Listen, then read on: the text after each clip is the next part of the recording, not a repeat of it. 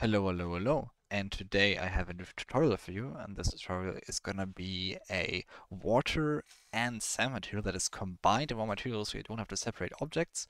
And what that does, basically it saves you render time because your light won't have to travel to between two objects, it just has to travel through one object, and that will be significantly faster. And I will show you how to set this up, how to control this, and yeah, in this beautiful tutorial today.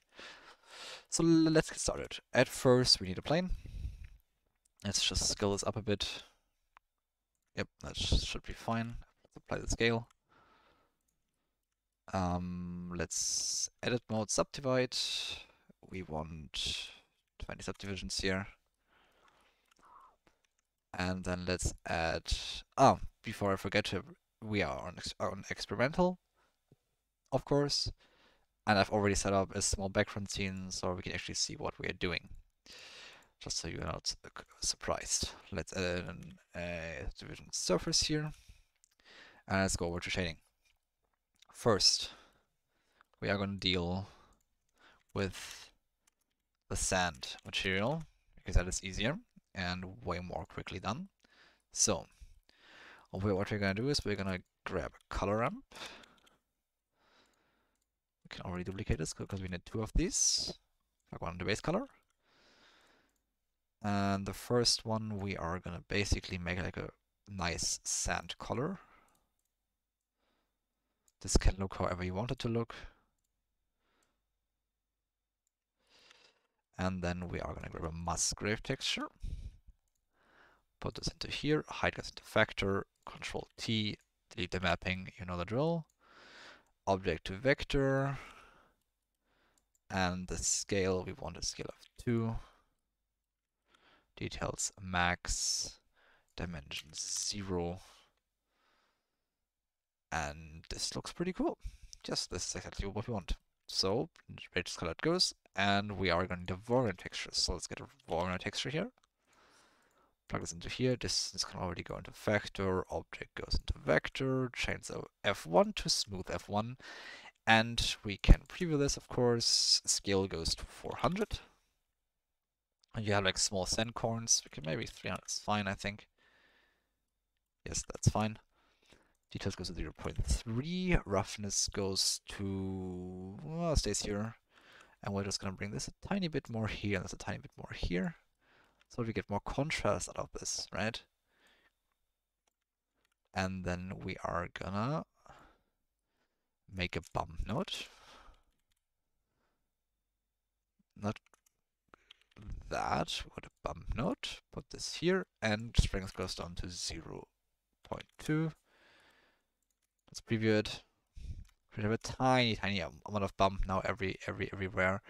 Shouldn't really be too noticeable, but it's there, and that's the point. Oh wait, I didn't put it in. No, I put it in. So yeah, that shouldn't be too noticeable, but it should do a bit. And what we are now going to do is we are going to create some waves at the bottom. So we can duplicate this Voronoi, put this to here, Control T again, delete the mapping, over into vector, and let's press Control 0, get in a mix node, put this mix node here. This one goes into the bottom, this one goes on the top, and we're going to change the factor to 0.085. And we are going to bring in a wave texture.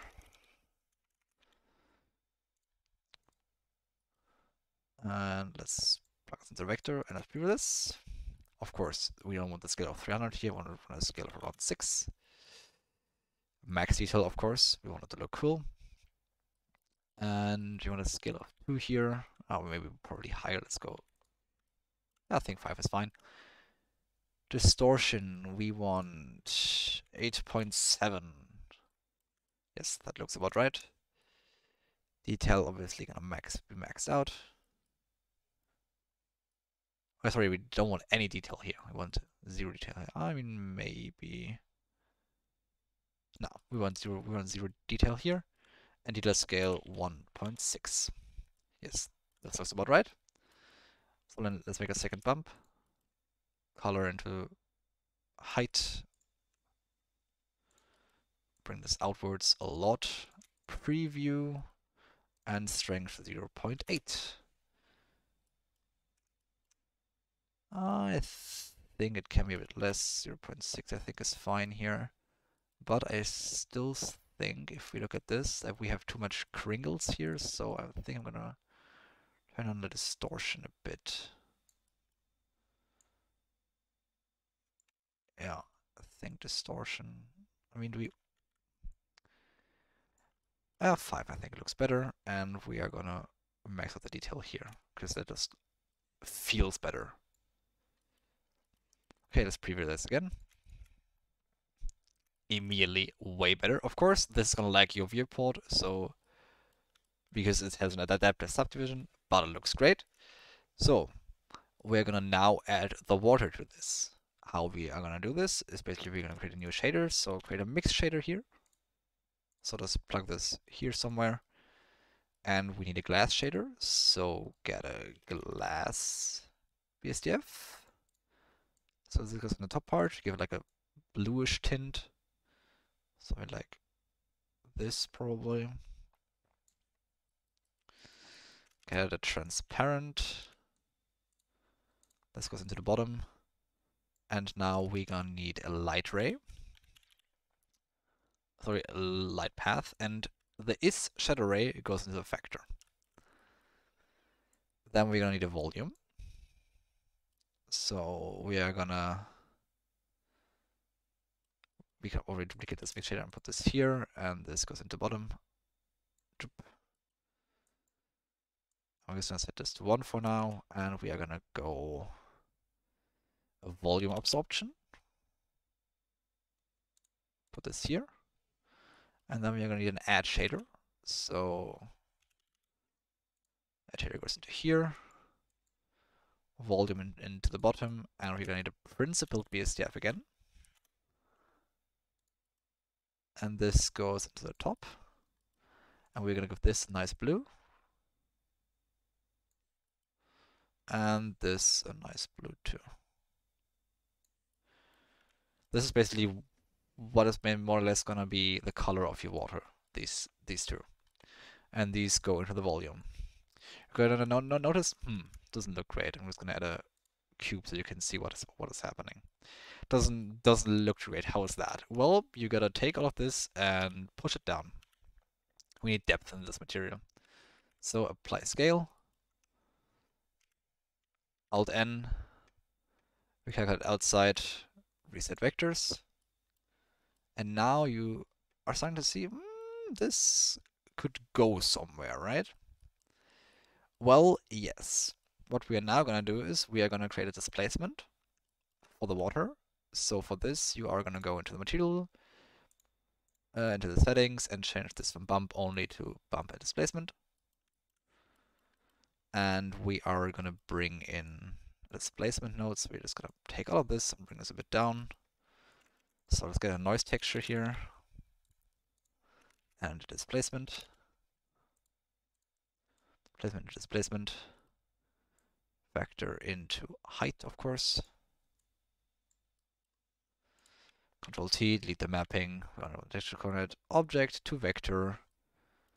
And we now want to, instead of 2, we of course want to scale way down on like a scale of 0.2. This, I think, looks great. And you can start to see we are getting somewhere, right? If you change this color now, you can see the color of the deep water changes. If you change this color, the overall surface water changes. Same with this, right? You can, right? This is the surface water. If you put this to thing again, it's of course we're gonna look very white, but this is kind of like the depth of the water is gonna, like the actual refraction will have this color. Okay, let's wanna make it a bit more tropical. So something like this. This already works well. Now you already have a material that works, right? You can of course go up a bit detail here. Let's put the detail to 3. I think that's pretty cool. Yep. You can of course play with the displays. When you want more waves, you can go to 0.3 or even higher, right? But I wouldn't go much higher than 0.4, I feel like. But I'm gonna keep it to 0.3 for our case. So, but how do we get the sand into here now? Well, that's pretty simple. It's gonna add a separate XYZ put this here. You are gonna grab, you're gonna just gonna press Control T, delete the image, but not the mapping this time. We need the mapping. Vector into vector. Get a color ramp. Here, color into factor. And Z into factor here. What you can do now is you're gonna bring this very, very close, like very, very close. And because it's lagging, we are gonna go to material preview because this is lagging a lot. Oh, we're just gonna go to, I think. Okay, it will be fine. We'll just have to be fast. But yeah, it is lagging a lot. So with this, basically, you can now control when the sand starts and when the water starts. Yep. So if we go, we're slowly getting somewhere.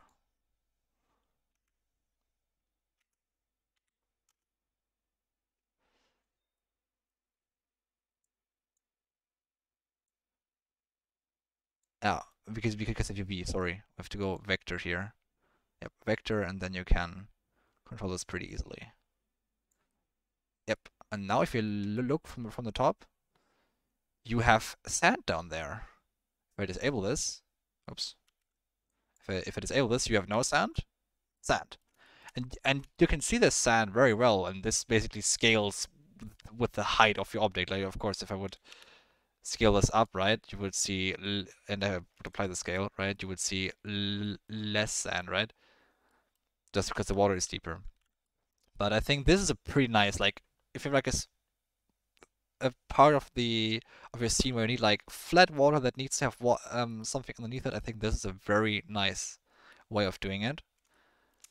Like you obviously don't see much in the preview because this is very render intensive.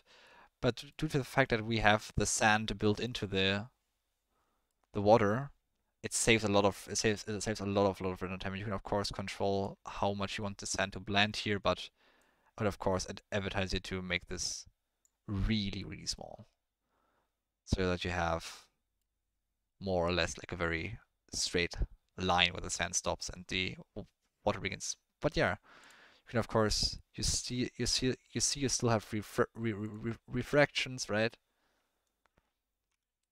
You can still see in it.